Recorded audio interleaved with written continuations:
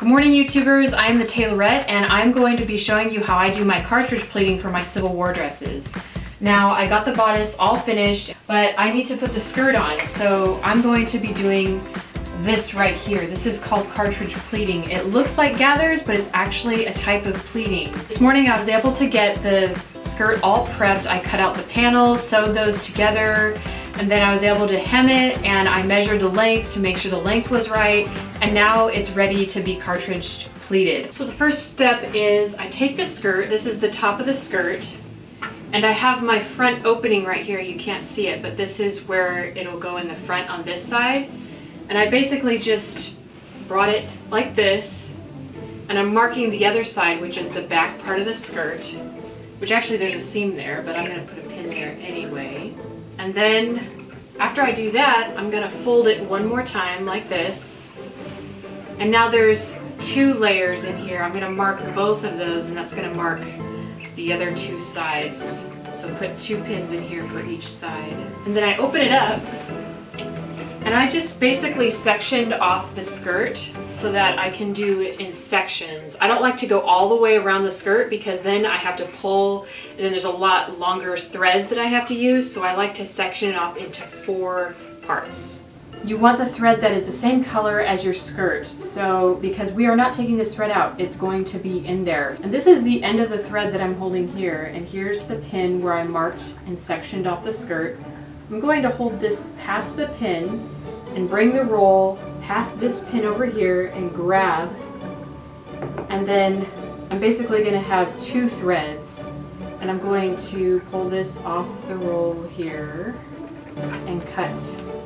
And there I have my 2 threads that are the length that I needed for this one section. I'm going to knot this side of the thread and make sure there's a tail at the end of the knot. You don't want it to be right at the end of the thread. So I'm doing 2 knots so that it doesn't come out at all. And then I'm going to thread my needle. I'm using a longer needle. I'm not using my little detail smaller needle that I use for my hand stitching. I'm going to use a longer one, and you'll see why in a minute.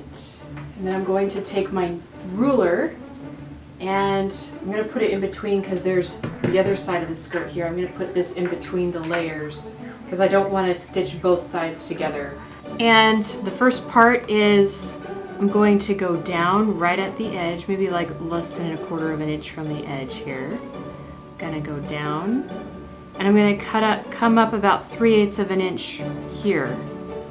And I'm about less than 1/4 inch from the top here, and I'm just gonna go down and then come back up and go down and come back up. Pull the thread through, and the knot is holding there, and I'm basically going to repeat that going all the way down. So I finished going all the way to the pin. I did this stitch close to the edge in sections all the way around the skirt, and now I'm ready to do the second row. So I'm basically going to repeat, well, I am going to repeat the same thing right here, although I'm going to mimic the stitches. I'm going to do my stitches right alongside the other ones. Make sure up and down is where I went up and down before. So I went down here, I'm going to go right next to it, and I'm going to go down, and here's the up right here. Come up where I went up, go down where I went down, up, down, that through. I don't know if you can see that, but if you see, my stitches are perfectly parallel to the other stitches. And I'm going to do that all the way down the skirt and all the way around in sections that I sectioned off. So I have all my sections stitched, and the large, I have 2 rows, all 1/4 inch to 3/8 of an inch apart. So I did them in sections, just how I sectioned them off before. This next part is time to connect it to the bodice.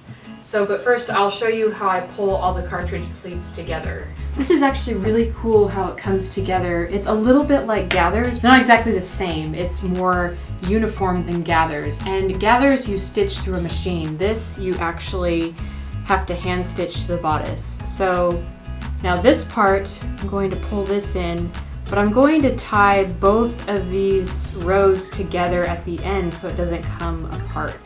Now I'm on the other side of the row, the section. I tied the other side up, and now I'm going to just pull it. It's all nice and uniform. And the reason why I did 2 threads at one time in one row is because I don't want the thread to snap. So, because as you pull it can break, and that's not fun because then you have to go do the row all over again. And then you do that with all the sections of the skirt.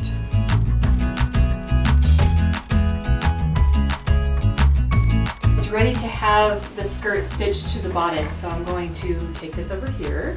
Now I'm going to section off the bodice itself into 4 parts so I can put the skirt in there in 4 parts. So I'm going to find the center front, put it here. This is the center front. Find the center back, put a pin in there, and then I'll open up that from there, fold this in half, and put a pin over here, pin there, and then do the same to this side. Now my pins are divided into 4 parts. And this is the first 4th that I'm going to work on. And I'll grab my skirt, and I'm literally going to measure this skirt part to fit in between these 2 pins. So I might need to let it out a little bit and match the pins. So here's the end of the skirt, and here's the other pin is right here. Match that. And then I'm going to tie the other end so it doesn't come undone. And then put it back down and spread out the pleats like so. Simply pin the first little pleat and literally pin them every inch or so, and you're just going to lay this, if you can see the other side, I'm laying it about just under 1/4 inch above the edge of the waistband. That's where I'm pinning it to. I'm not sure if you could see that, but if you can see, I pinned in between the little pleats there. That's the first section. I'm going to do that to all the other sections so that it's evenly pinned to the skirt.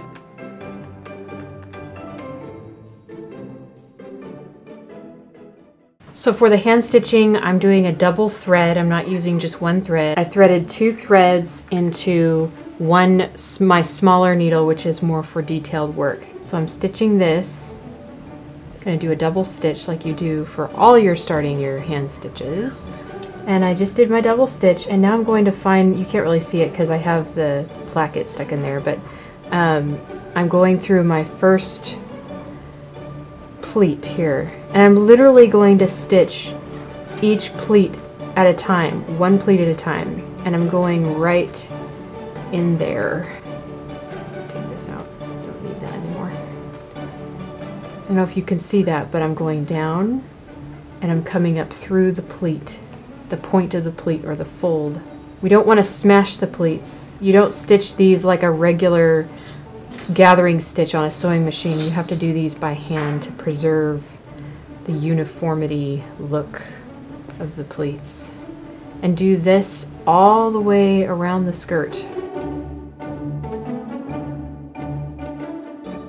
Hand stitching is done, and so that means this dress is D-O-N-E. I'm going to grab this.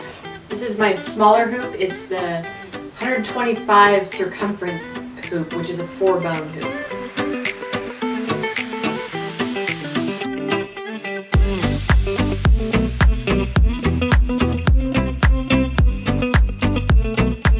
And this is what it looks like when it's on the dress form. So yeah, it's all done. That is how I do my cartridge pleats. And I do hope you've enjoyed watching this and that you've learned a thing or two. Please comment below if you have any questions or need some clarification, and hit subscribe because next week I will be talking about my story and how I got involved in sewing, as well as giving a tour later on in the week of my studio. So stay tuned.